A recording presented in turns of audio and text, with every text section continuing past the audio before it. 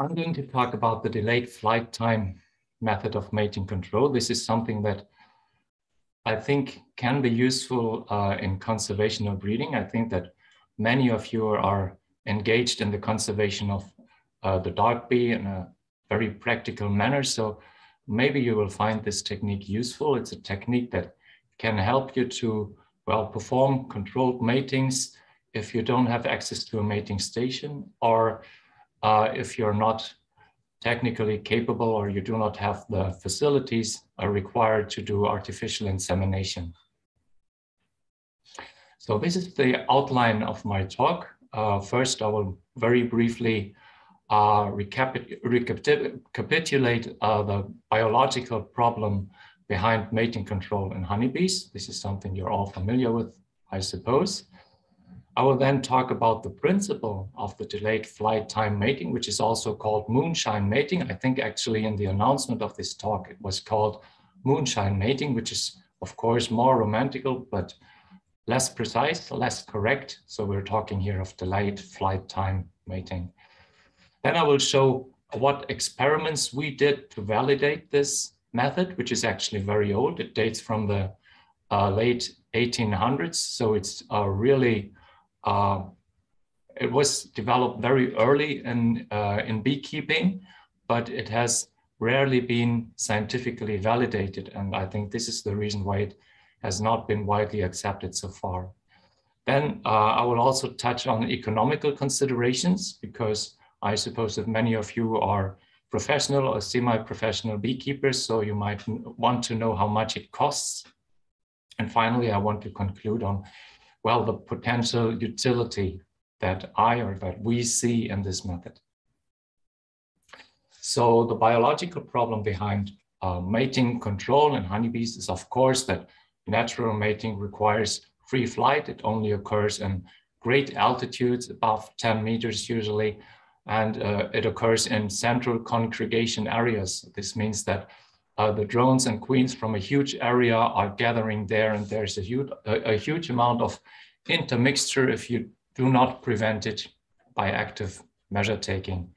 So it's this is the problem that actually we're set to solve here. And there's a third aspect to this problem, that is that there is multiple mating in the honeybee, of course. And so if you want to be sure that a mating is pure, well, you have to be sure that 10 or 14 drones are all of the right origin, which is of course more tricky than having just one bull, which is the right bull who's fathering your calf if you're breeding cattle. So what happens if you do not practice mating control? If you're doing directional breeding, so you're breeding for a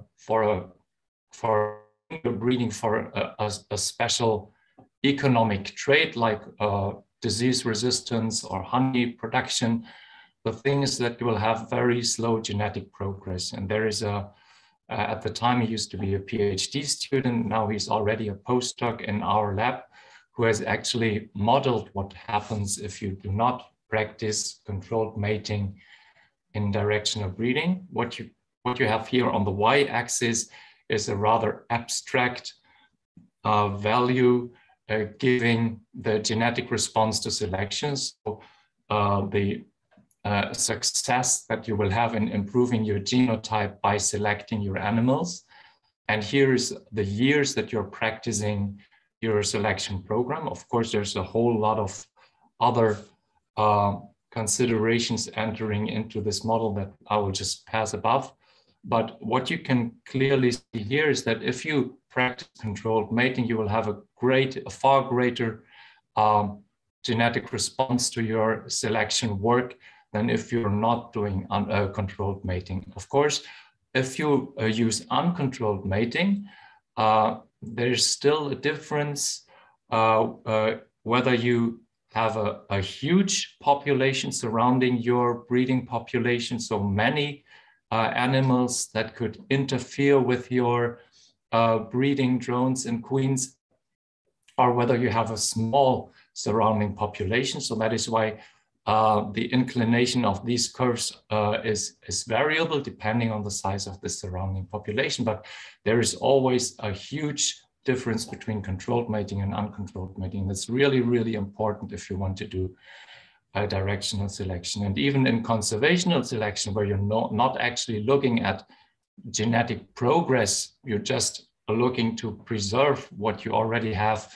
This is also much easier if you have controlled mating, of course. Otherwise, you have to select among the descendants of your matings, which is a lot of work.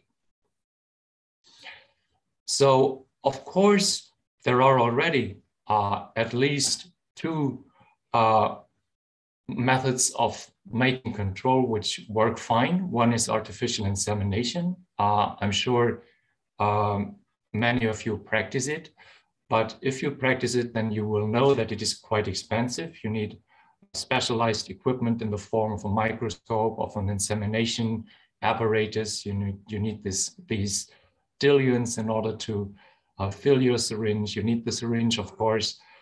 And it's also really hard to reconcile with other beekeeping tasks because normally if you come in from the bee yard, your hands tend to tremble because you perform some bodily labor, and then you sit down to do the insemination and you will find your hands are just trembling too much. So it's also time-wise, it's really hard to reconcile with normal beekeeping in my experience. And also, of course, it requires some skill and some practice. And having performed or having trained inseminators at our institute for a couple of years now, I can tell you that not everybody is capable of learning it. Most people are, but not everybody is. Then there's another method of mating control that is very much in use, of course, and that's the conventional mating stations. But of course, conventional mating stations also have limitations. They're really great because you can mate many queens with relatively little effort once you have set up the mating station. But the problem is there aren't so many locations where you can actually do a mating station because locations need to be either isolated or you have to make sure that all the beekeepers in a huge area have the right kind of genetic material, which is not easy. It's a lot of logistical work. And there's another disadvantage to conventional mating stations, and that is that usually there's only one father per mating station. So if you want to do a couple of crossings in your breeding scheme, well, you're limited in your choice because on one mating station, normally there are only male descendants of one grandmother queen. So you're rather limited in the choice of paternal material that you're using. So we thought it might be a good idea to come up with a third method of mating control. As I said, it's not actually that we came up with it, just we wanted to validate it and we wanted to spread the idea. And this is the moonshine mating concept or delayed flight time concept. And we did this in a research project that was funded by the German Federal Ministry of Agriculture. And we did it in cooperation with the Beekeeping Association from our region, the region of Brandenburg, and of the black bee breeders, one of the black bee breeding associations in Germany, which is Zuchtverband Dunkle Biene Deutschland. I'm sure you know. So now we finally come to the principle of moonshine mating. I'm sure you're all aware of it in principle, you have heard of it. So while free mating is normally taking place between 1 p.m. and around 5 p.m., your breeding queens and drones will only be allowed to fly a little later. So they will only be allowed from, say, 5:30 in the afternoon, when all the wild flying, the free flying drones have already returned to their hives. So they will not encounter any of these uncontrolled, potentially undesirable drones. They will only encounter the drones that you foresaw for them. So at present, there are two versions of this moonshine mating or delayed flight time technique implemented. One is in Greece. It's also called the train of virgin queens. The lady who's Guiding this is Fanny Hajina. And actually, when we started our project, Fanny helped us a lot. She gave us a lot of ideas. And so we're really indebted to Fanny for everything that we did. Here's a picture of what she did. So she has a building, a cooled building where all the mating nukes are brought to while they're not allowed to fly, while the queens are supposed to stay inside. And the hives are pulled out of this cooling facility every evening or every afternoon in order to allow the queens to be mated, and then they're pushed in again. And then she posted some nice flower pots here in order to help the queens orient, of course. So the aims of our project were to quantify the mating efficiency and the mating purity. This is something that has almost never been done before. Even Fanny has only done it partially. And the second big aspect of our work was actually to make it easier and to simplify it and to reduce the workload involved with it. And we did that at 2 different scales. We thought it would be nice to have a solution for every individual beekeeper, because especially this, the breeders of dark bees, usually they have very, very small operations, and it was meant like a special support for the dark bee breeders, although of course it's also suitable for all other races. So we wanted to have one solution for individual beekeepers or very small scale breeders. And then we also wanted to have one larger scale solution, which would be more suitable for associations or groups of breeders. So this small solution, we first tested it in the bee yard of one breeder of the dark bee in a location which is called Priort in Brandenburg, in our land in Germany. And as I said, the objectives were to have a simple and cheap method, which is easy to replicate and which is functional even in the presence of big numbers of foreign drones. So there is no geographical isolation needed. You can do it wherever you are and whatever bees your neighbor is keeping. Actually, you can even have other bees than the bred material on your own apiary if you want. And this small solution, so this solution that we tested in this beekeeper's apiary, we did it in 2 variants again. And one variant was with cooling. If you remember what I showed you before, the picture of Fanny's method, Fanny also used cooling. She used a cooled facility to bring her mating nukes to.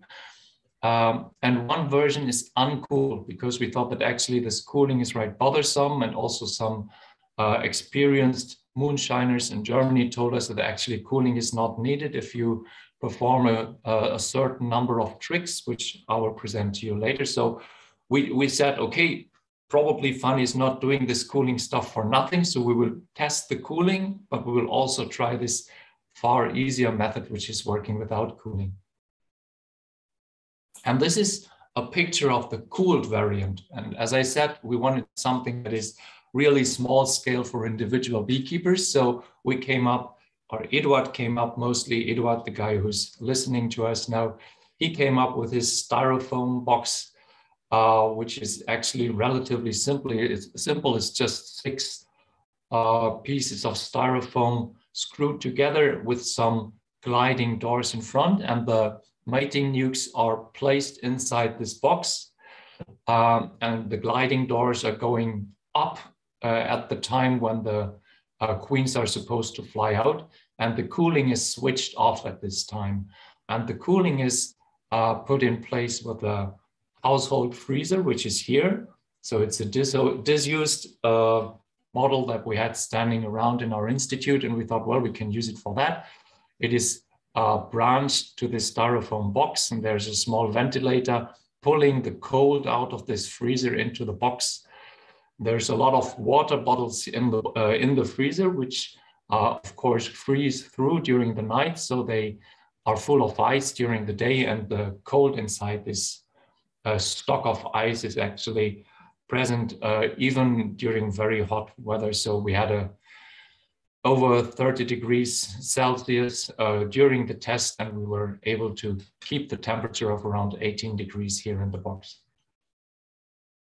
And then we had another version, which is the which is the non-refrigerated version, because we thought that, well, cooling is nice, maybe it's required, but if we can do without cooling, that will be better, because then we save energy and time. And so we designed this type of mating nucleus. This is a standard Kirchheiner mating nucleus. Maybe you know this model of mating nuke. And the only thing that is not standard here is that it has two flight holes, as you can see here. One of the flight holes is just an ordinary hole. It's just an open hole in the wall through which light can fall into the box, while the other hole is actually separated from the main body of the box by this kind of labyrinth. And here is also a queen excluder, so the queen cannot use this exit.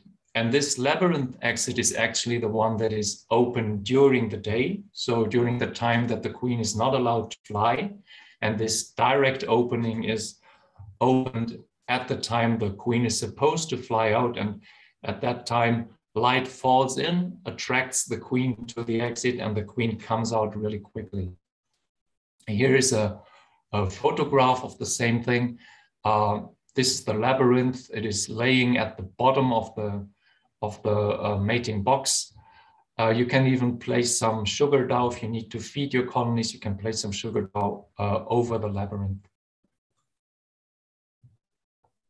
So this is what it looks like in action, and I hope that you will be able to see the video. Now what we will see is that this gliding mechanism here is switching, and maybe you saw it. Now this hole is open. Before this hole was open, now this hole is open. So now the light is falling into the mating box, and soon you will see the queen coming out. Here she is, doing some orientation flight, and then she will fly off. So this part of the machinery here is a small actuator. It's a small motor, which is usually used for the control of car doors. So it's really, really cheap because it's produced in huge quantities. It costs less than 2 euros a piece. And everything, it is only there to actually move this small piece of plastic, which is opening and closing the two holes alternatively. Eduard designed all of this. Here's just another picture of it. This is the implementation in this bee yard of Mr. Skerka in Priot. Here you can see the queen coming back from her mating flight. And because we thought it would be nice if nobody needed to be around, well, we designed a kind of automatization for it. So there is a small microprocessor. We use the microprocessor, which is called Arduino, which can be programmed for all kinds of things. It's relatively easy to program. And it is used to just switch this small actuator here on and off. And you can program the timing, of course. So in this test in Mr. Skerka's bee yard, we had 4 colonies with what we call desirable drones. So these were dark drones of the dark bee, Apis mellifera mellifera. Within the same apiary, there were about 15 other Apis mellifera mellifera colonies and 2 Conica colonies, but there were 30 buckfast colonies at a distance of around 800 meters. Now, most of you know that actually if you release a queen in a given location, she will normally not mate on the spot, but she will prefer to mate at some distance from her own apiary. So actually 800 meters is just around this distance which queens normally travel before they get mated. Of course, drones also have to be regulated. So the desirable drones, these 4 colonies of drones, also had to be regulated. And we did that with this kind of mechanism. So these brownish boxes, they represent the hive boxes of the drone colonies. And there was in each drone colony, there were 2 flight holes, again, like for the queens. One of the flight holes was above the queen excluder, which is here, and one was below the queen excluder. And actually, the hive body, which is here below the excluder, it's just an empty hive body. So all the colonies in here, and this is only empty space. And if this flight hole is open, then the workers can get out because they can crawl through the excluder, while when the other flight hole is open, then there is direct access of light into the box. Drones will get out in huge quantities very quickly. Actually, this keeping out light during the times that the queens or drones are not supposed to fly is really important, because if you do not keep out light, they risk killing themselves in the attempt of getting through the excluder grid. So it's really important to shield everything from light. So we did the experiment in 3 rounds. We brought 3 sets of queens over the whole summer. It wasn't a huge experiment. It was supposed to, well, help beekeepers. So there was a total of 72 queens being installed there. And here are the mating efficiencies. So just the number of queens that were mated, so that produced some female offspring. You can see that in the control, we had around 83% mating efficiency, which is quite normal. And in the cooled version, so the version with the styrofoam box, we only had 42% mating efficiency, which is definitely suboptimum. In the non-cooled version, however, we had 75%, so that was almost indistinguishable from the control. So apparently there was a problem with the cooled version in that queens did not get mated so frequently. Actually, we found out later that parts of this problem was related to the flight entrances being too close to each other. We were able to observe 1 or 2 queens who entered the wrong flight hole after coming back from their mating flights. So that seemed to be one of the problems, at least. But there seemed to be other problems as well, because we had this low mating efficiency also in repetitions of this cooled version that we will talk of later. This is for the number of sperm that we found in the spermatheca of the queens.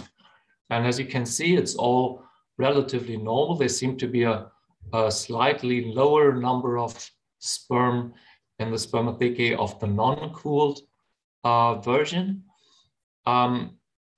We found this repeatedly, so although it is not significant here, I think it is relevant in a way, because we found it repeatedly. And I think it might be due to overheating, because we know that sperm and also the transfer of sperm from the oviducts to the spermatheca are very sensitive to heat. So we think that this non-cooled version could have this slight disadvantage of, well, possibly causing moderate damage to sperm, or at least to the efficiency of sperm transfer. But maybe more important is the mating purity. So whether we actually had the right drones in the matings. And what we see here is the proportion of offspring, so of worker bees that were produced from these matings that we did, that had a cubital index which was atypical of the race that we were trying to keep pure, which was the dark bee. And in artificial insemination, you can see that we still had some atypical cubital indices. This is not unusual. Normally, even if you have a very pure mating, there's always some deviation. In the control, of course, so the queens that were allowed to mate freely without any mating control, we had a lot of deviant morphotypes. In the cooled version of our moonshine mating, of the delayed flight time approach, actually the ratio was much lower, really much lower. And in the non-cooled version, it was in between. So the non-cooled version was not as pure as the cooled version, which is a pity, because if you remember from the previous slide, the non-cooled version was actually working better in terms of efficiency, but it worked a little less good in terms of purity. This is the same for the hair length. It's actually a very similar image, so I'm not going to talk about it very long. This is actually the same data again, but it is another view at this data. Before we had an average of all the queens that we observed or that we measured. This is now 1 bar for every queen, for each queen. So each queen has 1 bar here, because as a breeder, you're interested in the number of queens which are purely mated. This is actually what decides over the success of the mating control. If all of your queens are almost purely mated and you have no purely mated queens for the next generation of your breeding program, then the process of mating control is not good enough. But if 80% of your queens are unpurely mated and just 20% are pure, then at least you have something to go on for the next generation. And here, the yellow bars, they're from the control. And you see that they have relatively elevated cubital indices, typical of, partly typical of Carnica almost, although all the queens, of course, were pure mellifera. The black ones are with moonshine mating, but with the uncooled version. You can see that the results are rather variable. There are some nice low values, especially here, but there are also some clearly deviant values here.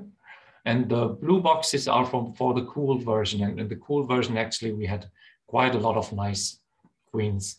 The ones behind here, they're the artificial insemination control.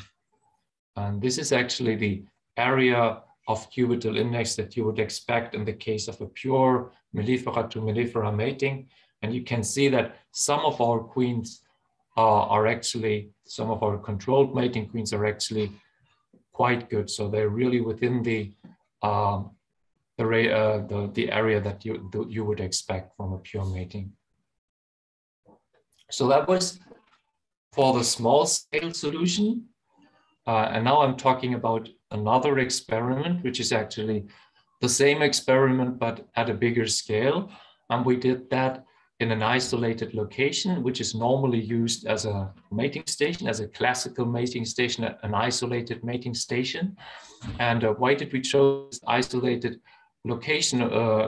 Because actually our technique was supposed to, well, get rid of this need to have an isolated place for mating control.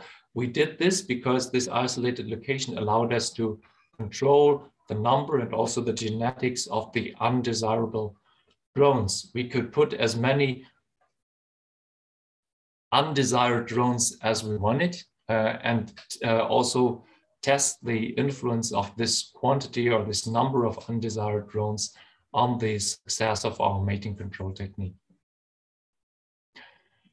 So again, we tested some cooled and some uncooled nuclei. And this is what it all looked like in 2021. We did it also in 2020, but I'm only going to talk here about 21 because otherwise the talk would be too long. So here we had our cooled version. And as funny, we used actually a cooling cabinet. It is a trailer. It is a cooling trailer. It is something that is normally used to transport food around. So there was electricity on this clearing. So we were able to branch the electric cooling of this trailer. And we had a railway system branched to the trailer so that all the mating boxes could be brought in and out really quickly and with little effort. And then we had our drone hives, the regulated drone hives. They're standing here on the right side. You can see that they're regulated by the fact that they have, from the fact that they have these black boards in front of their flight holes with the 2 different flight holes. And in the middle, there are our uncooled mating boxes. So everything is really close together. And we paid attention to the fact that the drone hives were receiving shadow during the day and direct sunlight only in the late afternoon hours because, well, as the drones are not allowed to fly, we thought it might be better to have them in the shadow a little while the sun was really burning from the sky. This is actually the implementation in 2020. In 2020, we used bigger mating boxes. I'm not going to talk too much about the difference of the bigger and the smaller boxes, but actually, I think it's an interesting topic for questions. If you want to question me about that, I'll be glad to answer. This is my little red car who died during this experiment because these frequent aller-retour in the forest, my car didn't like it too much, so it broke down shortly afterwards. And maybe you are astonished why we had electricity in the middle of the forest. And that is thanks to this gentleman. Maybe some of you remember him. It's Erich Honecker, the former leader of Eastern Germany. And he frequently went to hunt there at Schorfheide. And because he wanted to hunt, he wanted to see the deer while he shot them. He had some electricity installed there for his illumination of the hunting scene. So thanks to this gentleman, we were able to do this experiment. This is just to show you the most impressive aspect of this experiment. This is something that I really enjoyed a lot about this experiment, this moment when the drones were released. Because when these panels go down and the drones come out, what you will hear is an immediate filling of the air with this typical humming sound that you can find on drone congregation areas. So it's really within seconds, you will have this intense humming noise, which is filling the place completely. And it's really, really impressive. And I'll try to share it with you. So this is just normal worker flight. And now the flight holes are being opened for the drones, and you can see the drones coming out. Currently, they waited already behind the panel. And you can see the drones coming out. I'm not sure whether the sound is coming through very well, but maybe you can hear this sudden, typical drone humming filling the air.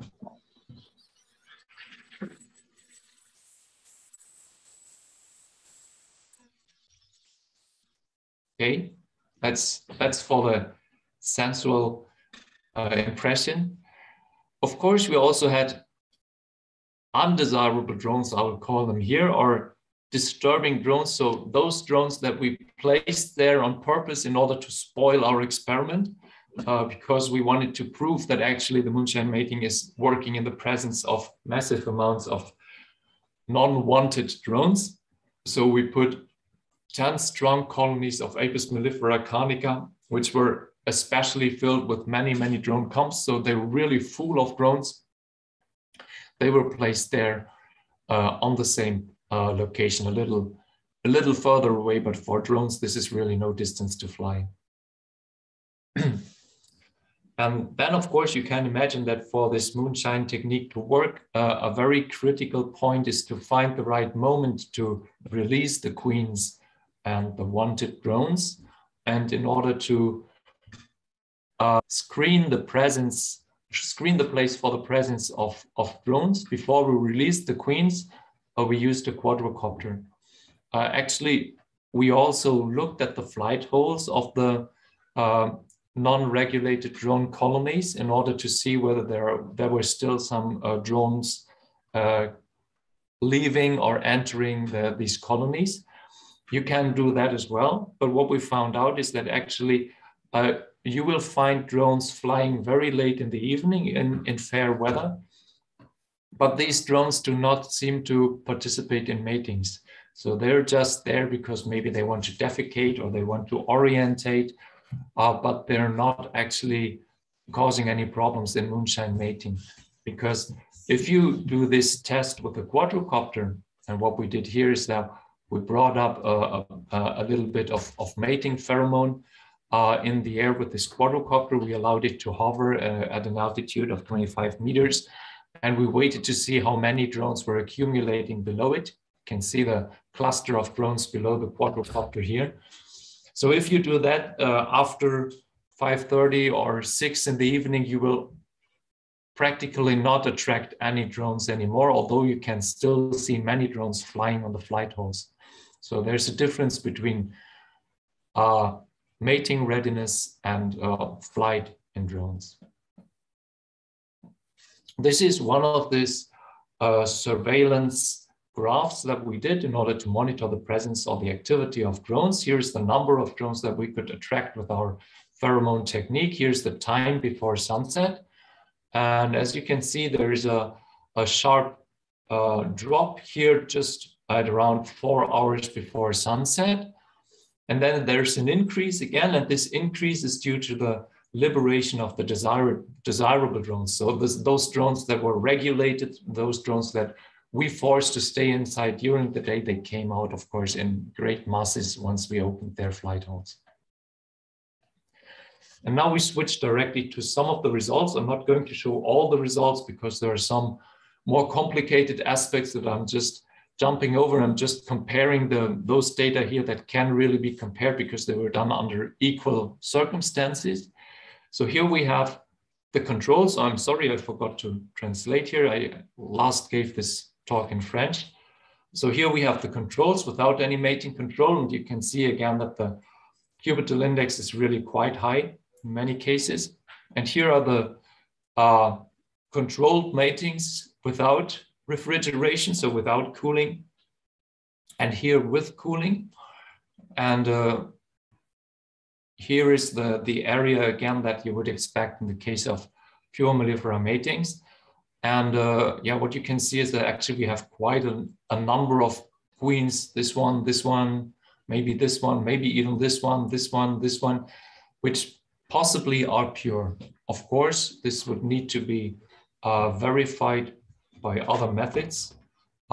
Actually, we're just waiting for the results of our molecular verification of this mating purity. So I cannot tell you the definite answer about the purity of these queens, but we're quite certain that they're quite pure. We also checked the hair length, and it seems to be really relatively pure mellifera material that we're obtaining here. And again, it seems like there's a little more homogeneity in the refrigerated group compared to the unrefrigerated group. Here is the percentages of mated queens again, so the mating efficiency, as you might call it. As I said, we did it in 2 years, 2020 and 2021.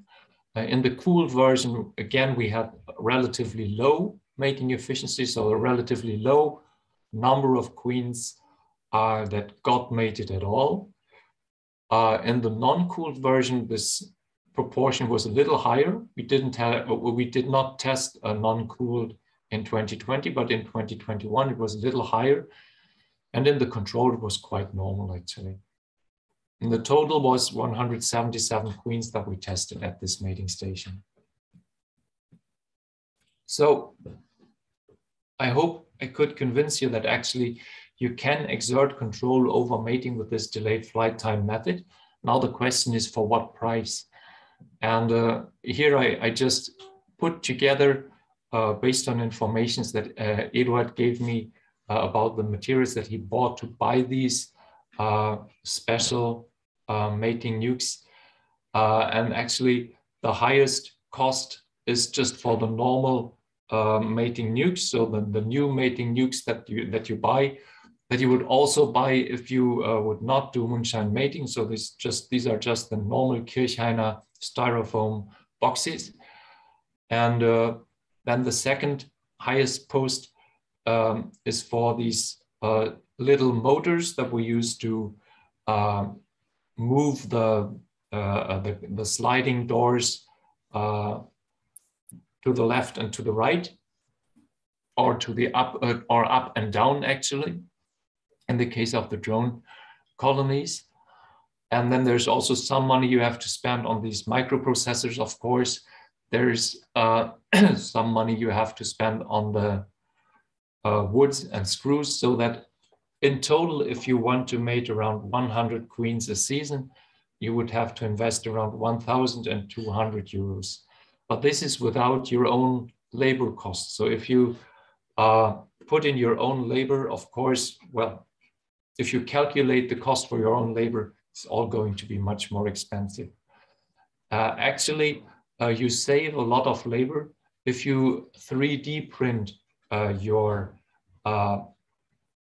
gliding doors. So the gliding doors for the mating boxes, they can be really nicely 3D printed. Eduard has just designed a really wonderful model, which is very economical in materials. So you can print one for less than €1.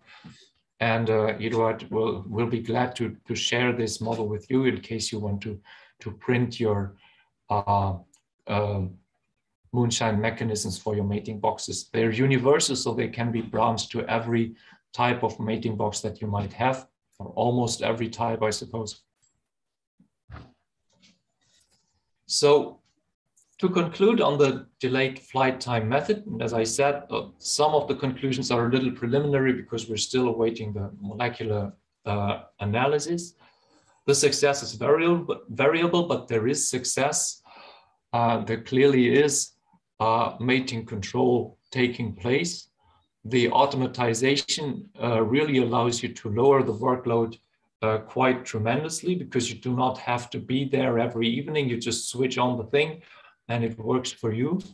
It's really reliable, at least for this uncooled version. For the cooled version, for the trailer that we use, this cooling trailer, automatization did not work quite as well. So this is something that needs improvement. But for the uncooled version, the free standing mating boxes, automatization is really working great.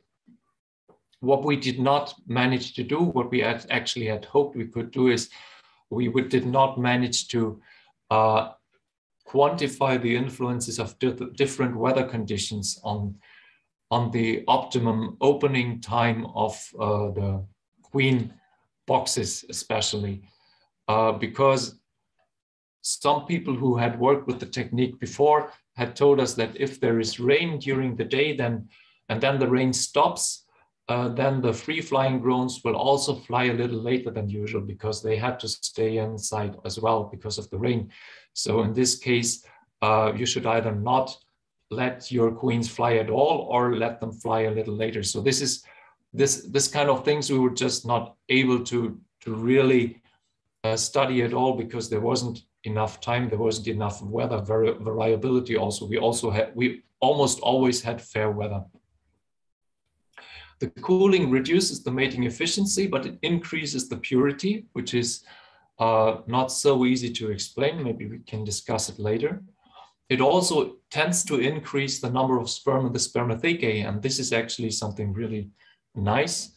I think this is because, well, there might be some overheating in these small boxes if they're standing in the sunlight. Actually, we also found that we had a greater number of sperm in the spermathecae of the cooled boxes also compared to the control boxes. So the boxes which were not suffering any mating control at all. So where the queens were allowed and the workers were allowed to fly out during the day as much as they wanted. So even there we had a slight reduction of the number of sperm as compared to the cooled version. So actually cooling seems to be really nice for sperm transfer or sperm survival. In fair weather, the best moment for releasing the queens is around 3:15 before sunset. And this is something we found out, and we tested it once and again. It seems to be the right time.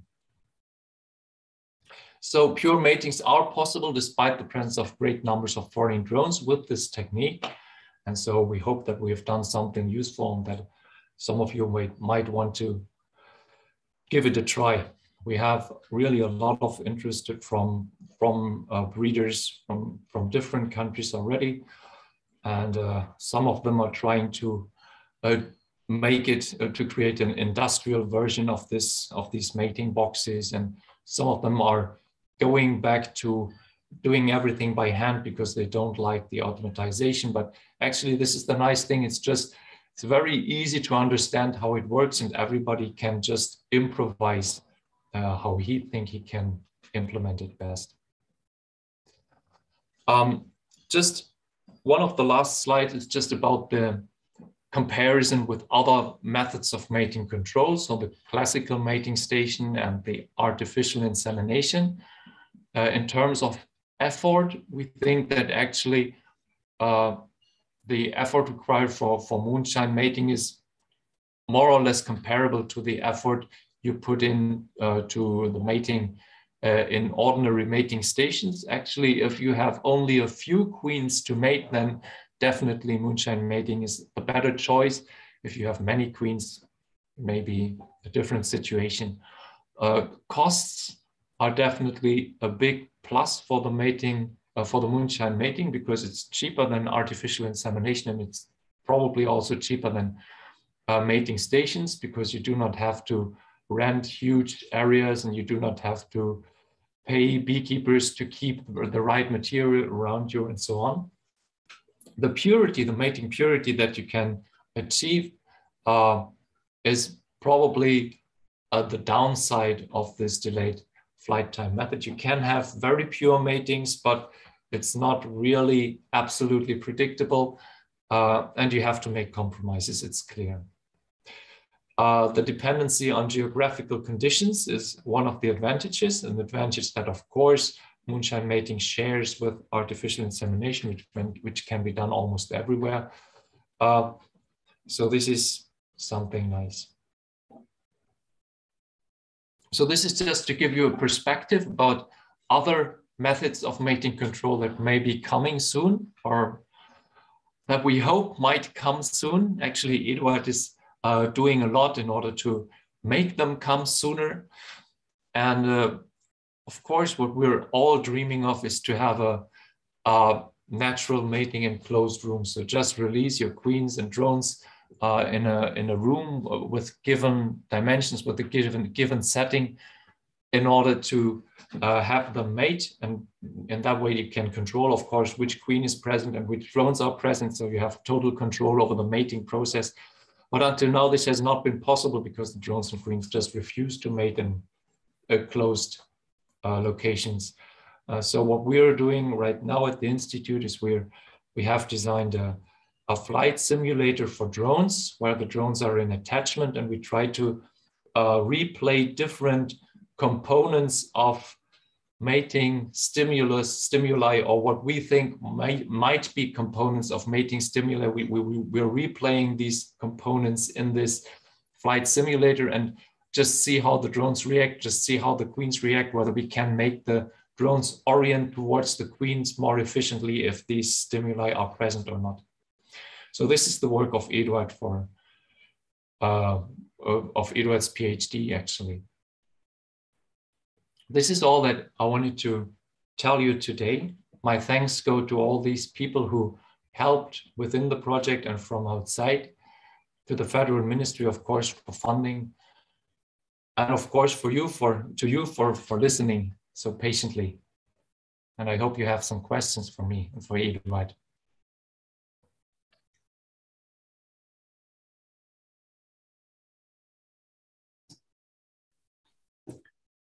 So that was great. Well, how insightful. I'm very glad. Thank you very much. And hello, Eduard. Hello. So please, everybody might put your questions down in the Q&A box below. You all know the drill.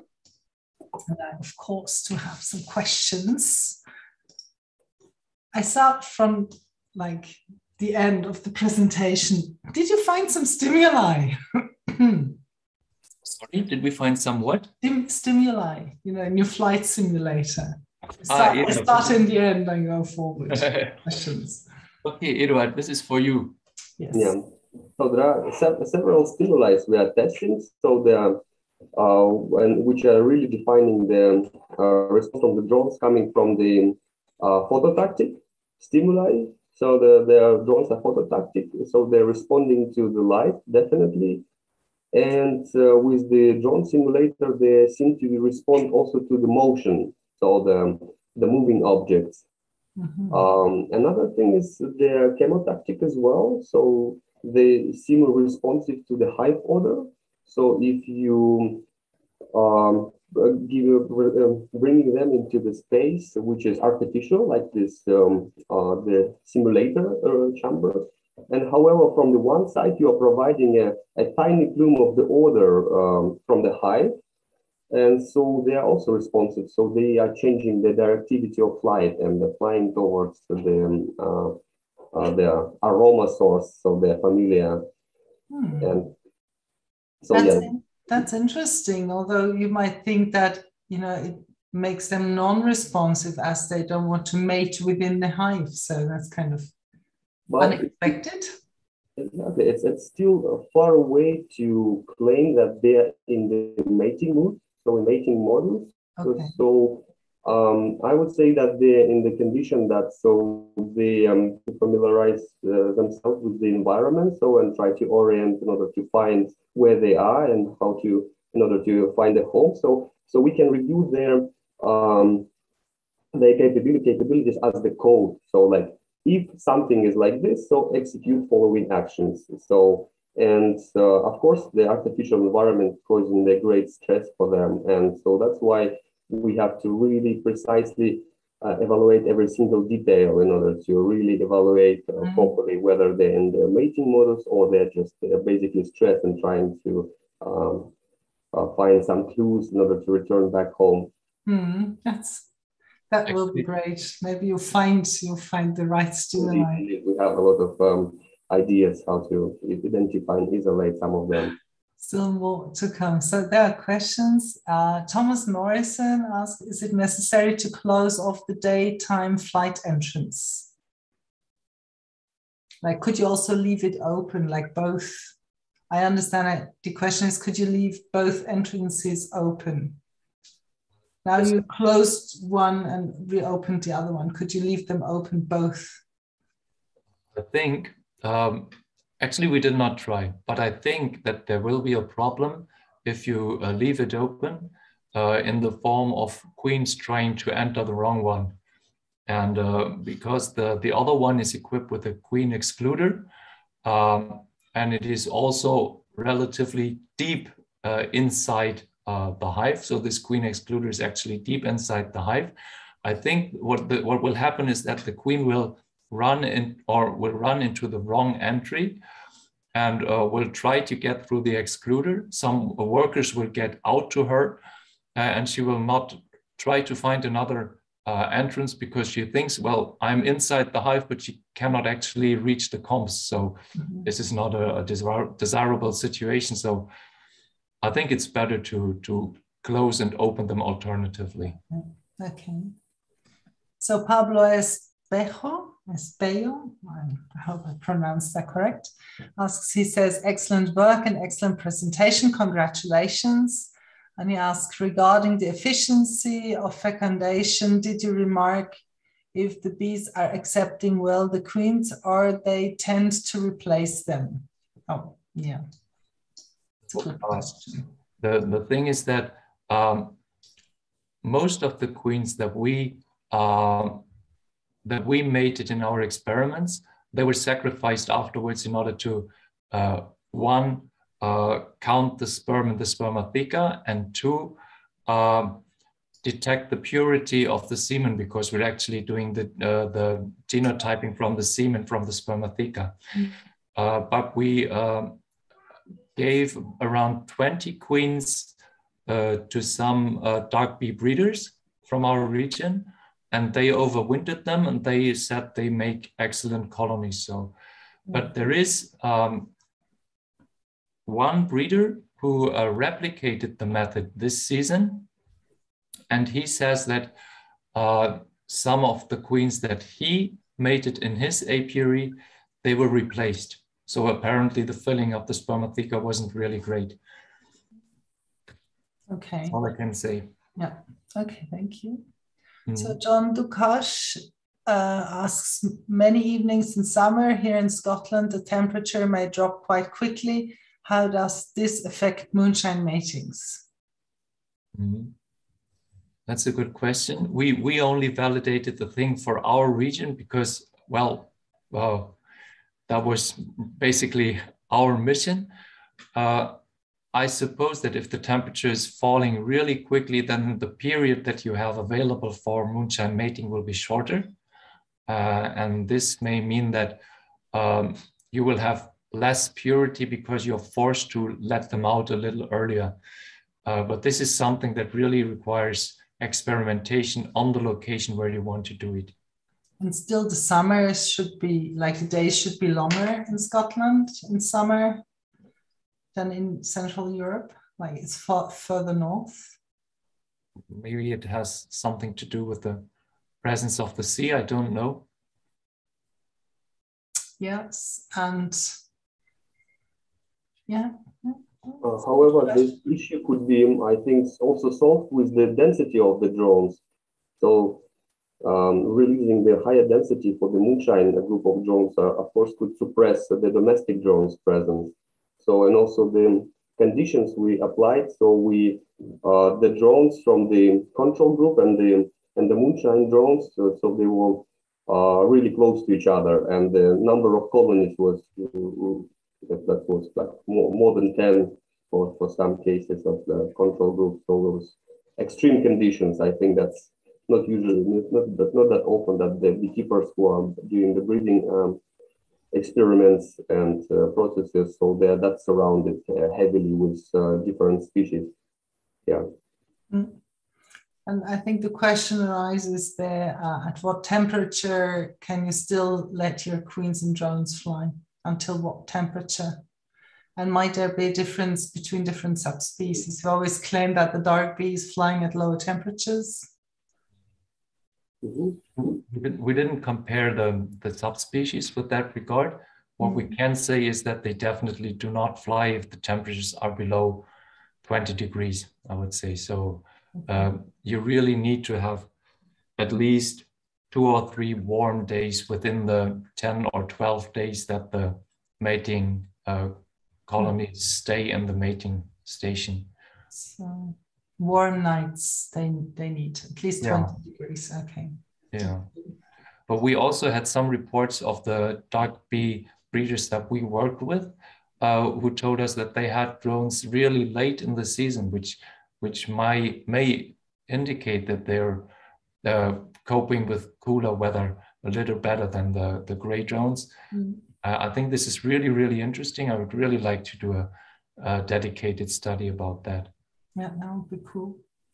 So there's Alice Pinto. Hi, Alice. She says, hi, Jacob. Congratulations for the excellent and insightful work and talk.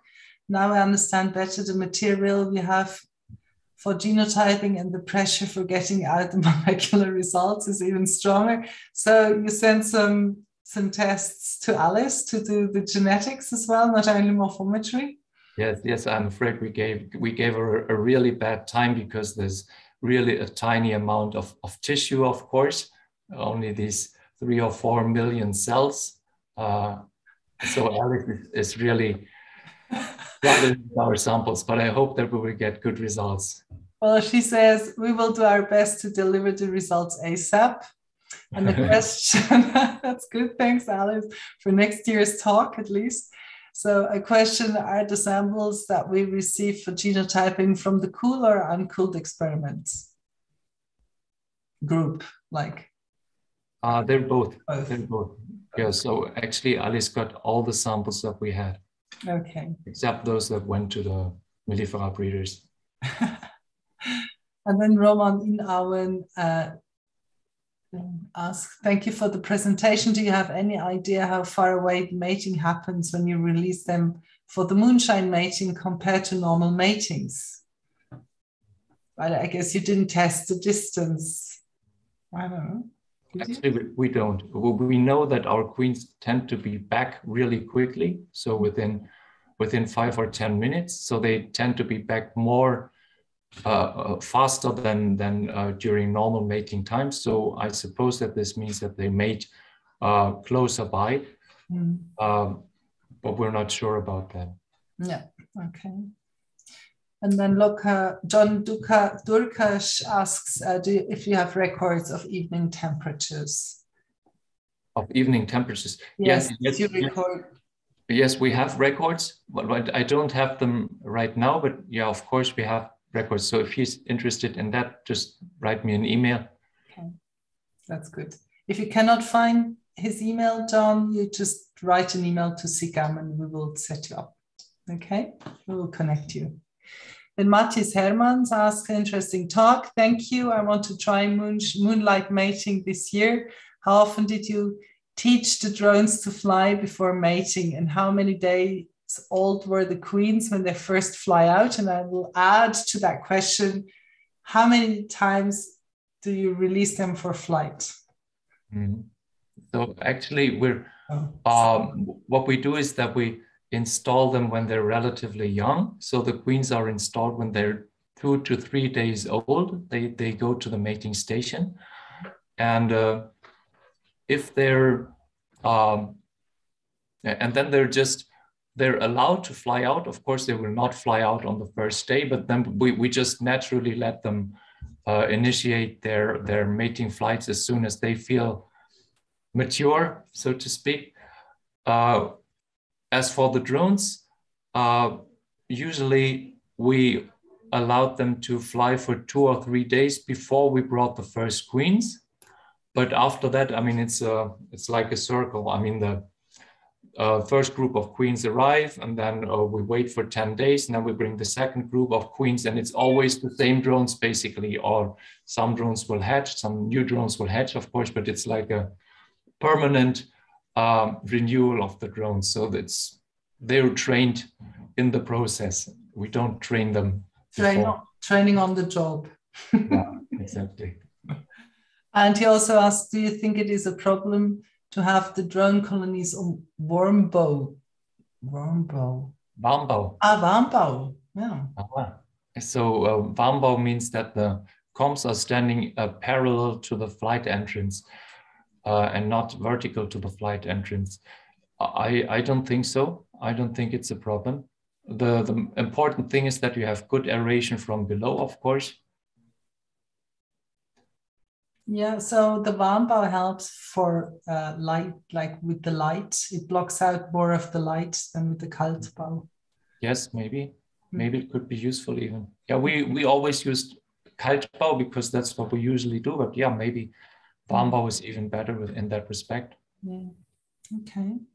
And also add, so you don't let the queens training to fly before the mating day. Yeah, well, if you put them on a mating station with 2 days, they're not mature and they can fly. So, and how long do you leave them on the mating station? Usually we leave them for 10 days. And if there's a lot of bad weather, but as I said, this happened relatively rarely within our 2 years of experiments, then we give them an extra 1 or 2 days so that they have at least 3 days of fair weather. And that's enough. So 2 days plus 3 for maturity. So that leaves them with a week of mating. And yeah, if the weather is fair, that should be right. Yeah. And however, they are able to leave the first day their place because the program, the automation program, so it's activated from the first day. Same for the drones. So they have evening time to fly and to spread the wings, to stretch them, and same for the queens. So the duration of 10 days, so they are not staying isolated close, so they are able to leave. Yeah, they can go every evening. They can go and try. Exactly. And the program is looped, so it repeats the same sequence of action every day. So to open it, like Jakob mentioned, so 5:30, like 3 hours before the sunset, and the closing time, which is really important. So right after the sunset. So in order to minimize possible scenario when she's stuck somewhere or being cut with the mechanisms or something like this. So that prevents it 100%. Thank you, Edouard. So, and then Vincent asks again, says, hello, Jakob. Hello, Edouard. Thanks for this presentation. It is a very interesting experiment and ready for helping breeders to avoid hybridization situation. How did you settle the number of father colonies? Do you think that 8 drone colonies are sufficient for having diversity in the queen's offsprings? Yes, well, you need at least 7 matings in a queen, they say, right? I think that actually, if you have 8, that is hugely sufficient. Maybe you remember that in the early days of mating stations, people used to work with a single drone colony in a mating station. And actually they were happy as long as they didn't bring too many queens. And of course, we know today that this method is not optimum because the genetic diversity within the colony is important for colony fitness. But I think as long as you have more than 2 or 3, that's okay. The problem is that you need a lot of drones. So if you only have 2 colonies, then moonshine mating will not work. You will have too few drones. You need a minimum drone pressure in order to have a mating. And so the minimum that we worked with was 4. 4 seem to be working okay, but it means that all 4 have to be full of drones. If you have one which is a little weakish or which kicks out the drones too early, then you might have a problem. So it's better to have 5 if you work with a smaller apiary. For the mating stations, we had 8 to 10 always. Well, to have 5 drone colonies, but it's just more about the diversity in the population or in your breeding stock than the problem of the diversity within the queen, right? Oh, he adds, thanks for the answer. I meant intra-colony diversity because 8 drone hives equal 8 mother queens. Yes. Yeah, okay. I mean, in the classical mating station system, what you do is that all the drone colonies are actually headed by sister queens. So there you have a diversity, but it's actually all reflecting the diversity of one grandmother queen, so to speak, or grandmother colony. And so there you don't have a lot of variation.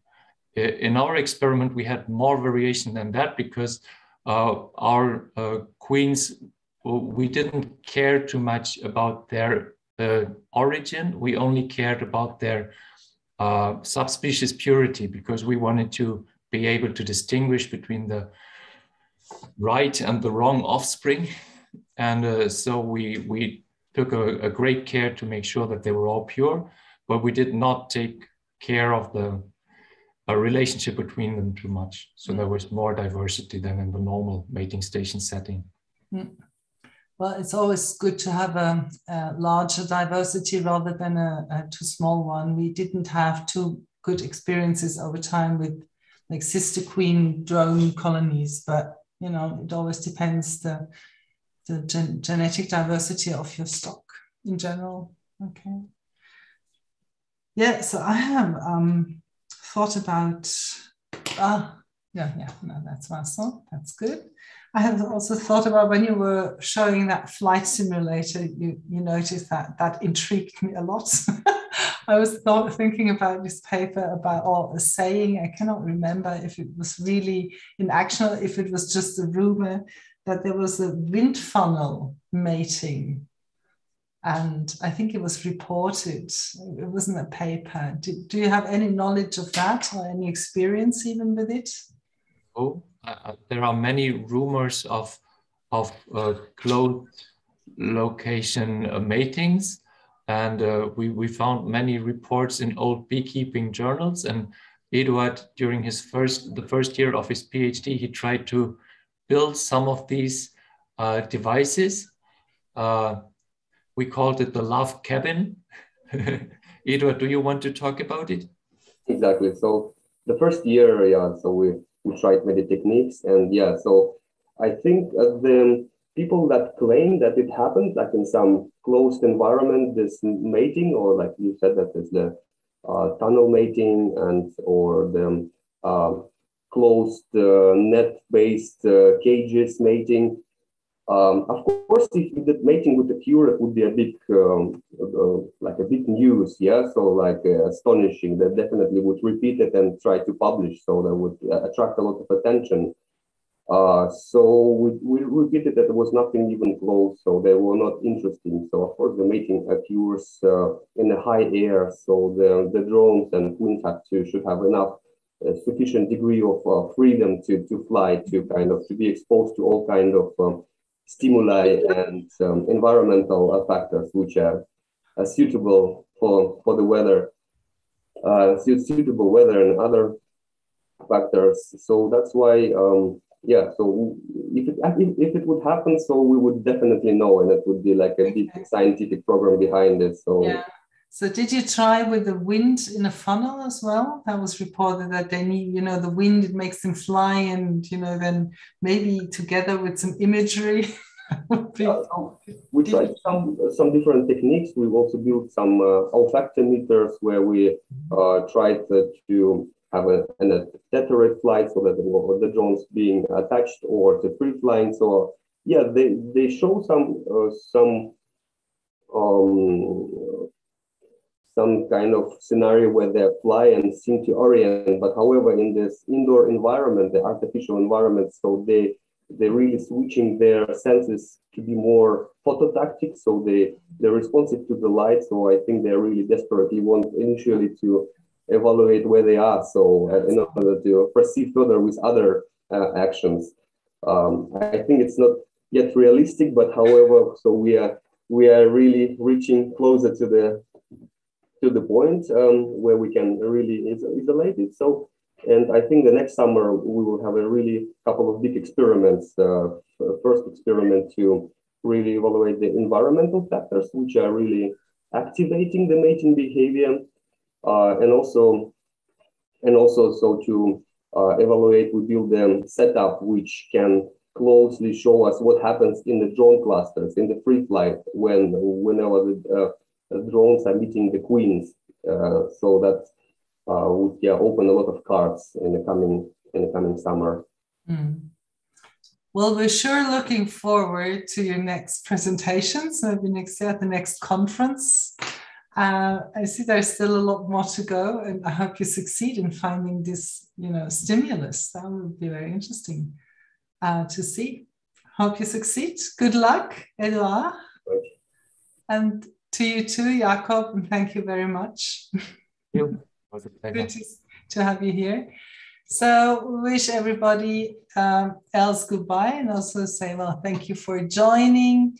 There will be 3 more talks, one from Joe Widdicombe next week, and there will be a Russian talk about the Bashkorian population. And then last but not least will be Birgit from Hohenheim, Birgit Gessler, about the VSH program, some genetic analysis as a final, and then the conference is over. So 3 more to go, and thank you very much for tonight. And we say you all goodbye. Bye. Bye-bye.